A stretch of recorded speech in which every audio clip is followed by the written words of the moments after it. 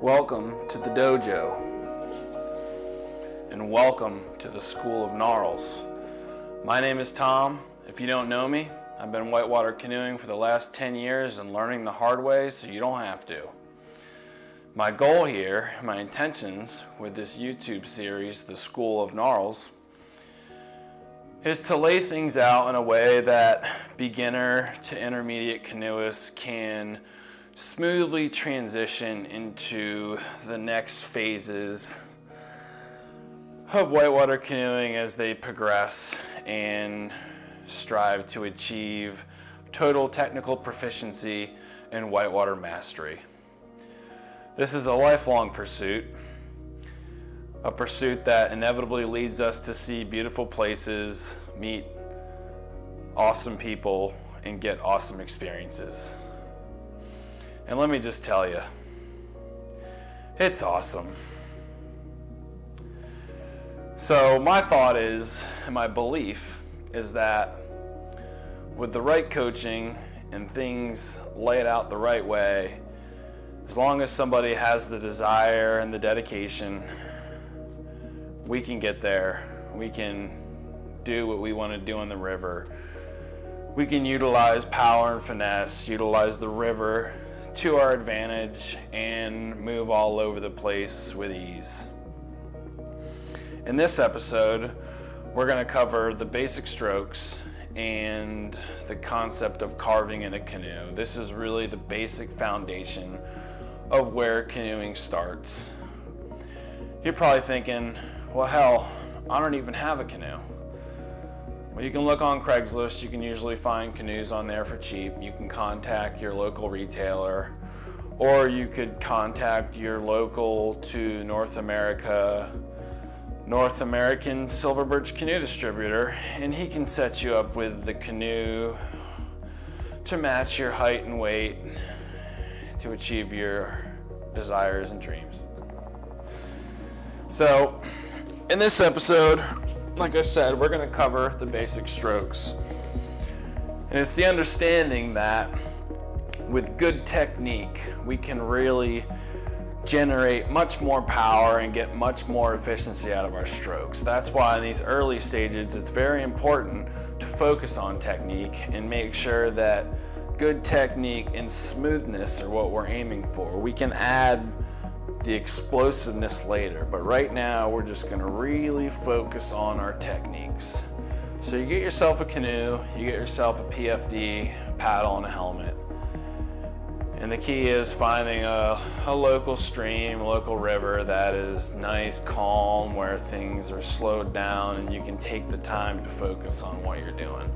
We don't want to be out there just battling, just trying to stay with the current and not focusing on technique. We really want to get that good lean, that forward power, and generate our power from the core, from our legs, and putting it all together. We'll do this now, we'll build this, and then as we progress as canoeists, it's only there to help us later. So I'm glad you're here. Hopefully you're joining me with an open heart with the intention of getting better. That's what we want. I'm hoping to collaborate with some of the best canoers of our generation and really light the way and give you an example of how it's done. So we're fortunate enough here to have a creek at the house. Let's go out and take some canoes.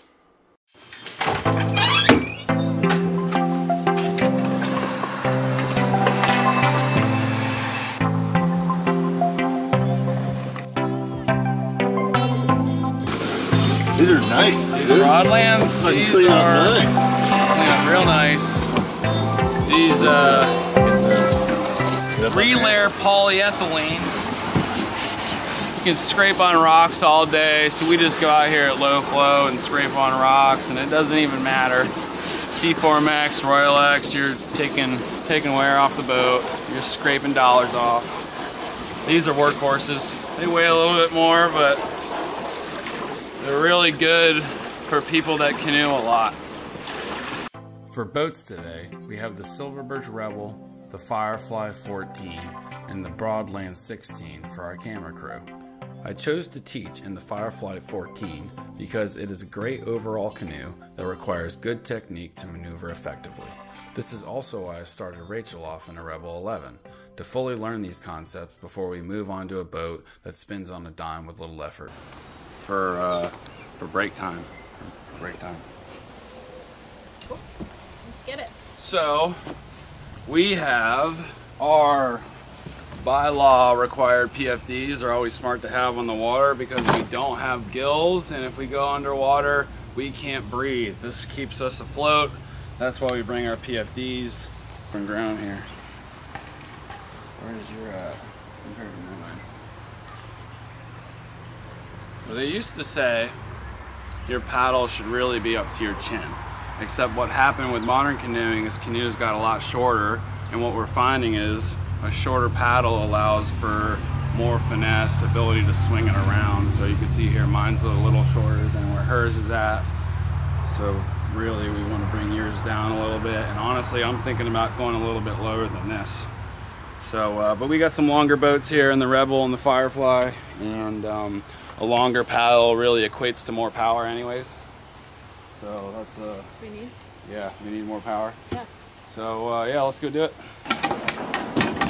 The information in this video is rather basic on purpose. It is meant to serve as a guide. The key at this stage is understanding basic concepts and spending time on the water.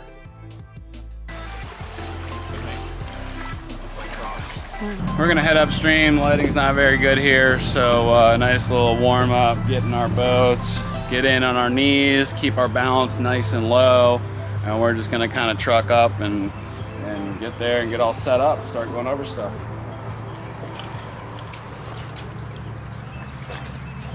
I am electing not to wear my PFD to better demonstrate some of these strokes. You should always wear a PFD. It is the best way to avoid drowning on the river.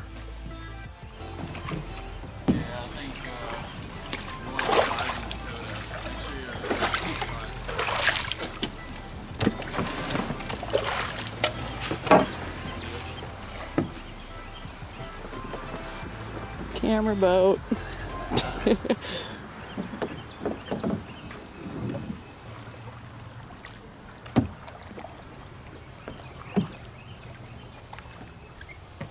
So, this is Rachel. She's been canoeing for a few months now, and she's still trying to figure out which side she prefers. That's the point we're at.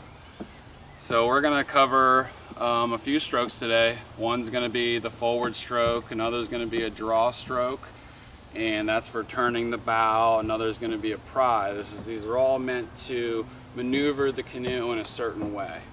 So the biggest, most important tip I have for beginner canoeists is, find yourself shoulder width apart here, something nice and comfortable. When you reach forward, we want to reach forward for our stroke. We want to be arcing our back, and our biggest focus is making sure that our paddle is perpendicular to the water. So if our water's right here, our paddle needs to be straight up and down.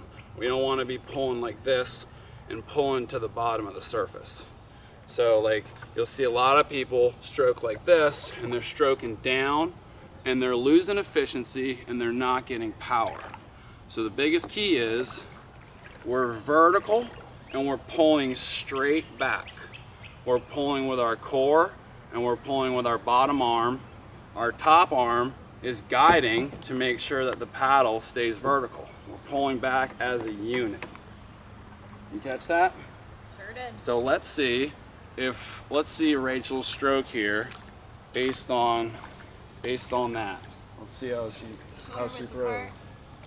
Yep, you can just go sideways or whatever. And start with we're going to cover this stroke in a little bit. Another one is going to be the cross stroke, which really is going to help us start us off in a forward path. So I can come over here, just throw one sloppy cross stroke, get the boat turning to my paddle side, and stroke.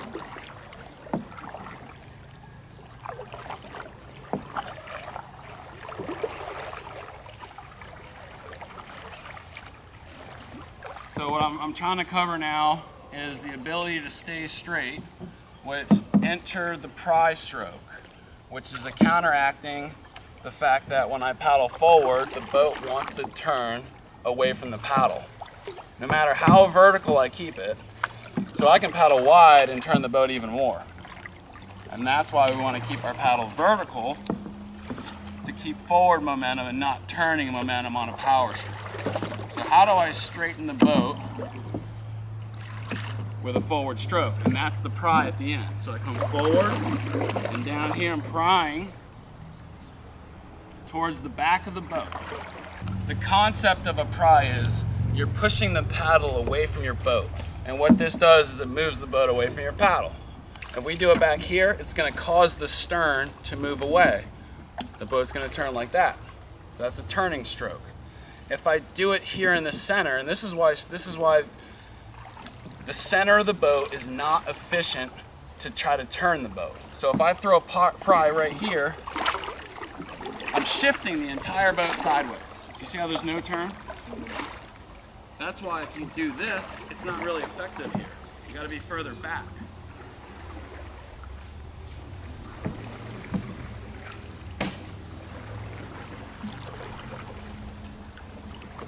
So here's a demonstration. You ready? Okay. So I'm neutral. Here's a pry from the back of the canoe. Watch what happens.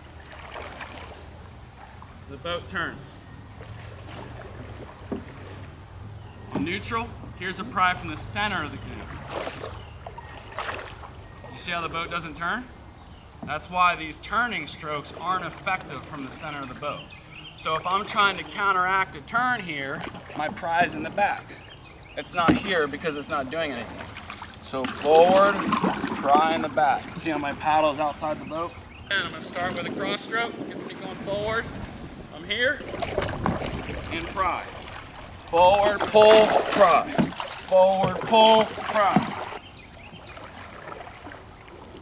Looking good, Rachel. Good forward stroke. Some people lack that. See how since we started, her pry is a lot further back now? Yep. And that's the correction. Yes. That's the correction because she keeps turning when she does it here, and now she's doing it here, and we're nice and straight. And we were out here for about 5-10 minutes, just like that. Now she just needs to practice a little bit more. While we're here, because this is the very basis of canoeing, this is where it all started. I think the Indians probably invented this one, especially with a traditional style canoe like the Firefly. You got to understand that a forward stroke into a pry, this is a whitewater pry. That's the move, whitewater stroke. On flat water, the correction stroke is here, thumb down, paddle goes away from the boat. J stroke. Here, thumb down, J stroke. That's the most efficient way to paddle in a straight line on a carve. But we don't do it because we paddle whitewater. I don't do it because I don't like that. But that's what the water walker was doing. Bill Mason, the Indians, that's how they choose to paddle. So again, it's here, thumb down, and that corrects the boat. Here, thumb down. I hold, correct the boat. Always want to get the boat turning back to your paddle side before you take your next stroke. Here, correct the boat, and boom.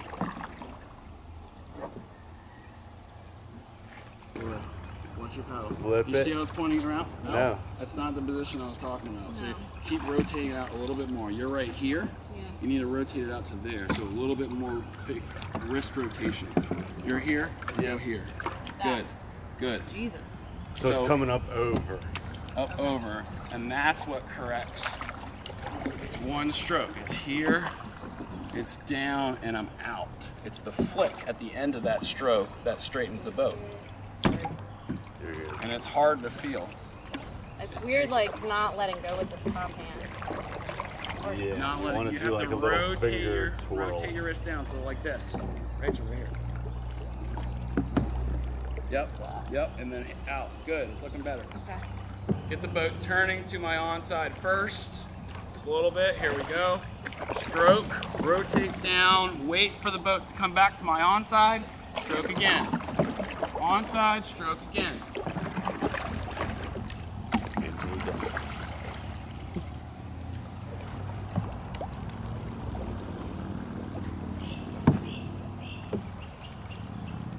Focus on keeping your paddle. There you go, that's looking good. Now wait, hold it. There, you're gonna have to work on that one. Yeah. So she's gonna have to work on that one. It's an awkward stroke to do. We used to always teach this as a basic stroke, but that's not where canoeing's at anymore. That's why we do a forward stroke and a whitewater pry. It took her 5 minutes to figure out how to go straight and carve that way. If we're gonna rotate our fingers down, it's not a good position to be in like this in whitewater. That's why we don't do it. But we teach it anyways because it's canoeing, it's knowledge. Look it up, J-stroke. Maybe we'll cover it in a later episode. I hope not. That's looking good. Hey! Hey! I just need you to doubt me. It's looking good. Just like, all right, I just need to doubt. Yep, just keep paddling.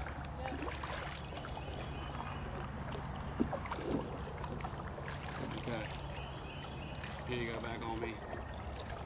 So while Rachel's paddling around the background, because if you're at the early stages in canoeing, in my opinion, my professional opinion, the best thing that you can do is throw strokes. I always tell people 10,000 strokes, 10,000 forward strokes, 10,000 draw strokes, 10,000 pries, 10,000 cross strokes. So far we've covered a forward stroke. We're gonna lean forward, we're gonna stay vertical, and we're gonna pull with our bottom arm, using our top arm as a guide to stay perpendicular to water and use our core. We're gonna in a longer boat, we're gonna finish further back. In a shorter boat, it's gonna be more of a short, we're up, okay? So, the main other basic stroke that I kinda wanna go over is called a draw stroke. And that's the counterpart to the pry stroke. So pry, you're prying away from the boat. I'm gonna go away from the paddle here. My boat's gonna work away. I'm shifting this way. A draw stroke, let's focus on staying nice and perpendicular always, because we want power, always perpendicular, not like this, okay? Lean out, and we're pulling towards the boat. Right here, pulling towards the boat. This is a draw. I'm drawing the paddle into the boat, and my boat's coming towards the paddle, and I can shift in a different direction. So if you take all this knowledge put together about turning strokes from the back of the boat and from the front of the boat, we know that a pry is going to make our stern move away from the paddle and turn it that way. So what do you think a draw stroke does towards the back of the boat? The boat's going to move towards the paddle. So if I wanted away, let's say after I was a pry, I wanted to turn the boat real quick, I could do a draw stroke in the back. Just enough to turn the boat, okay? I can make the boat turn in the opposite direction from the front. So I pull here, my end goes that way. If I pull here, my front end goes that way. So I'm up here, I reach forward and I pull it, and now I'm spinning towards you guys, just like that. When I'm throwing these strokes, my focus is I want to try to get my body forward, because I know that the effectiveness has to do with how far forward, how far close to the bow I am. So I'm here, and I pull, and I'm turning. You're probably wondering what I'm doing with my paddle in the water. Well, if you're just starting out, you can just draw like this.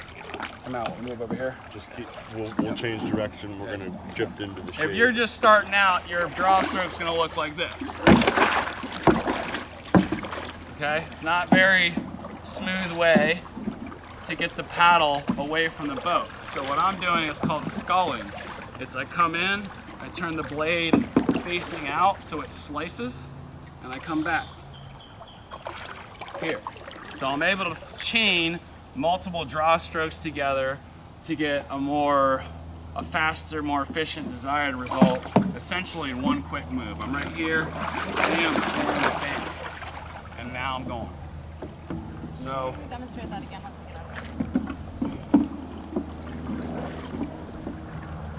out. So for practice sakes on a draw stroke and sculling, the easiest way to start out is let's start to the center of the boat, which is really just going to shift the entire boat, because I'm not towards the front, I'm not towards the back.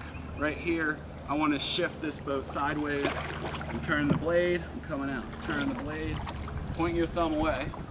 All the top hand, all the top hand. Pretty good. Oh, I can't see what that looks like. So the important part is that you're pulling the paddle straight into the boat. That's where our effective point is. Straight into the boat, and we turn it out and in. Out, in. Out, in. It takes a little bit of feel, but that's why we do 10,000 strokes. You'll get there, it's not very hard. Okay, get it over top, like we do some of these yoga stretches here. This is why yoga is important. This is a side lean right here. We're reaching out, okay? We're here, reaching out. Try to keep our paddle perpendicular. Pull, yeah, there you go. Excellent. So, that's our forward stroke. That's our pry stroke. That's our draw stroke. The front and back of the boat, draw and pry, those are the concept of turning the boat. We should essentially have everything that we need to fully control these canoes on flat water right now. Would you say so? Feel good? Yeah. We feel pretty good. Let's go head up to another spot. It's time to maybe take a quick break and do some fishing.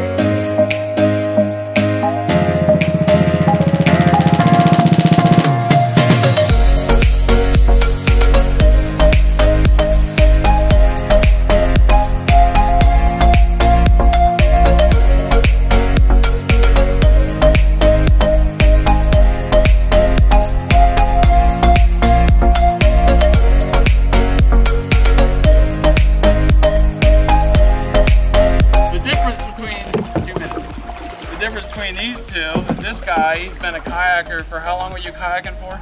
7 years. 7 years kayaking. Then he hops in a canoe. We ran like class 3 a couple times, and I'm like, I think you're ready for all day class 4. And he went out and did an awesome time. We didn't really teach him anything. He just looked really good. Rachel, she's new. She just started paddling 3 months ago, but the difference is he's a class 4 paddler. He's paddling an agent, and that boat's so good that he could not even have a lot of these concepts down, and the agent's gonna respond well. You don't really need it. That boat just turns, right? Like, you would never notice technique in that agent. No. And that's part of the problem with some of these new age modern canoes, is they're really doing a lot of the work for you. You don't get a lot of the concepts that a longer boat would teach you. So if you're a beginning boater, I mean, you got the money, the resources, look on Craigslist. Get yourself a longer canoe in addition to your whitewater canoe, because really this is a School of Gnarlz. We're here to run whitewater, hit boofs, and you know. But then to ultimately take that down some class 3 is like, yeah. Then you take a longer boat on class 3, and you're gonna have to demonstrate true skill. Yeah, you can't paddle an agent right off the bat and then try to do same run in a firefly. No, absolutely not. You won't know what to do. You won't have the boat control when you need it. Yeah. It's too fast. She's looking really good.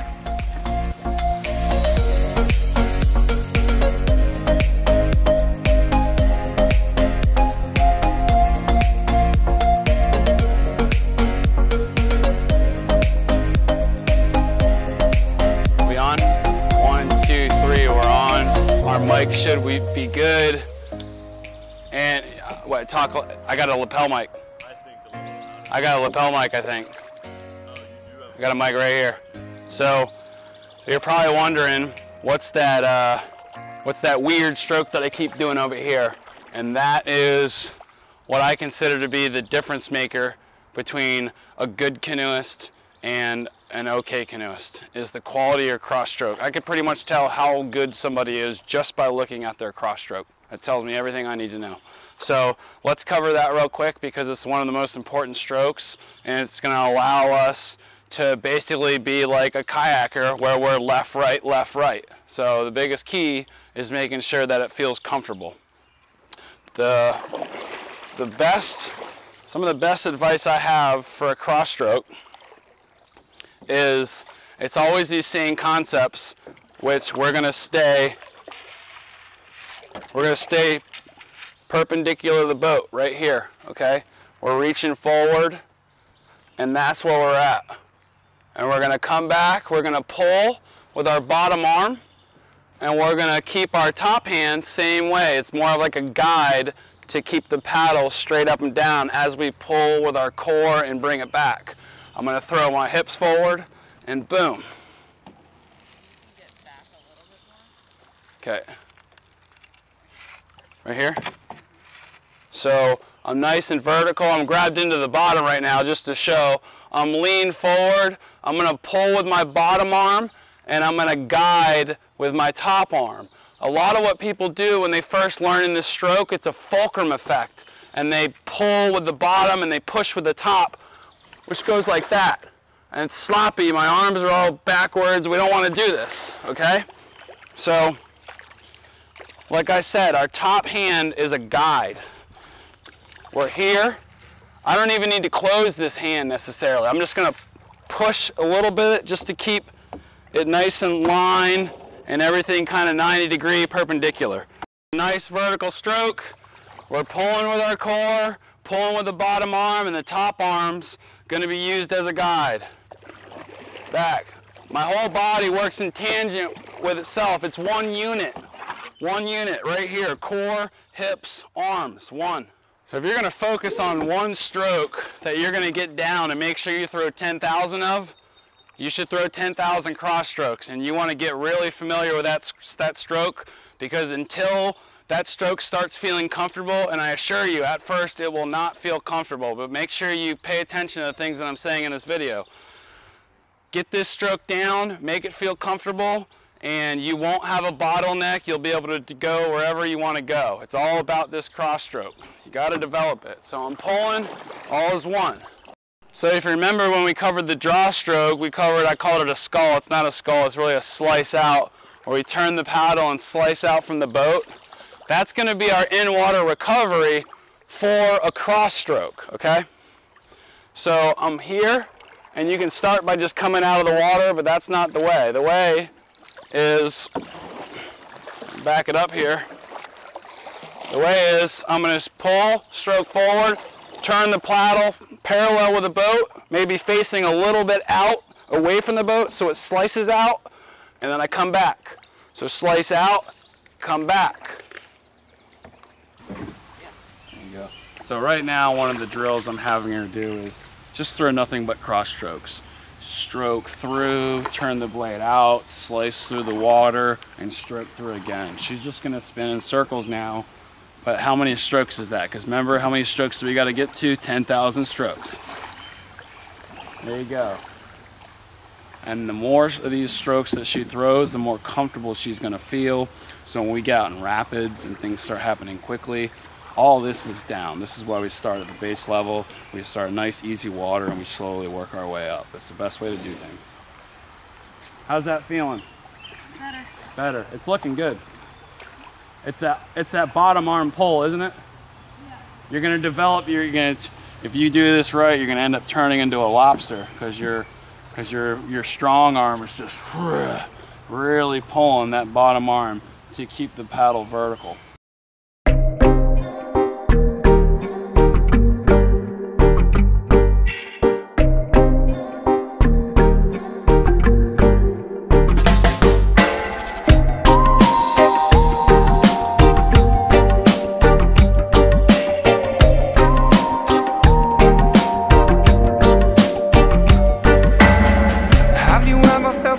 Of the forever trying to scream in silence.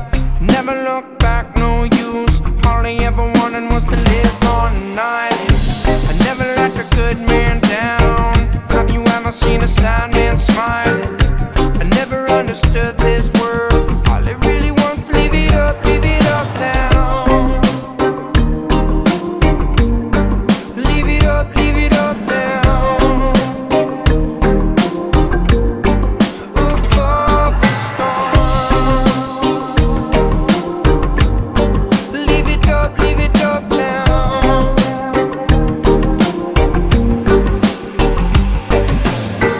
Have you ever seen a break in the cloud? The rain's falling down but the sunshine shining.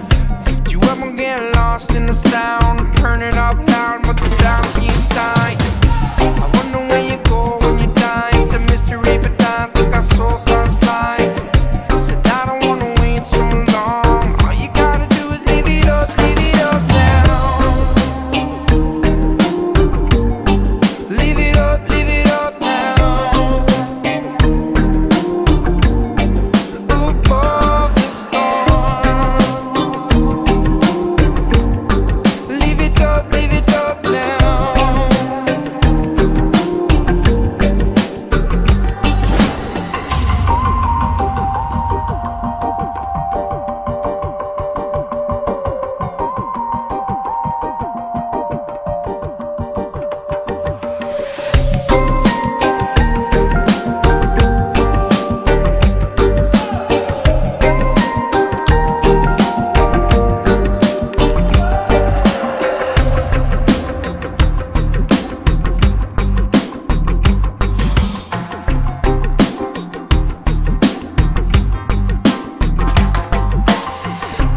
Close your eyes for a moment.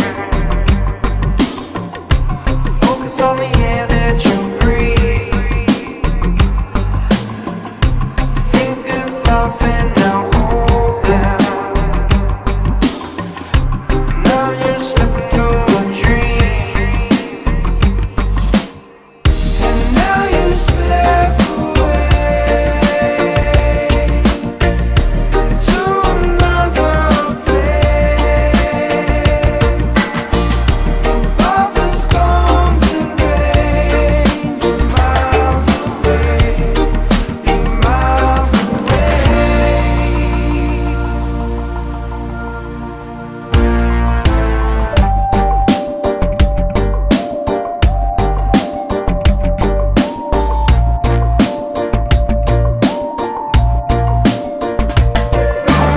Said if you're just now waking up from the sun, you want some love, and I do it just because I found a way.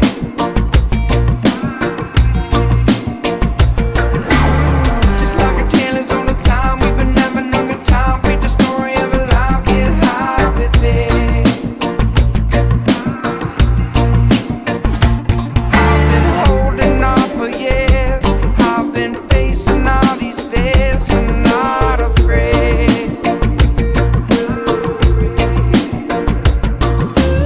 So when you put your head to rest, man, I wish you all the best. For this life we have been blessed, I got time today.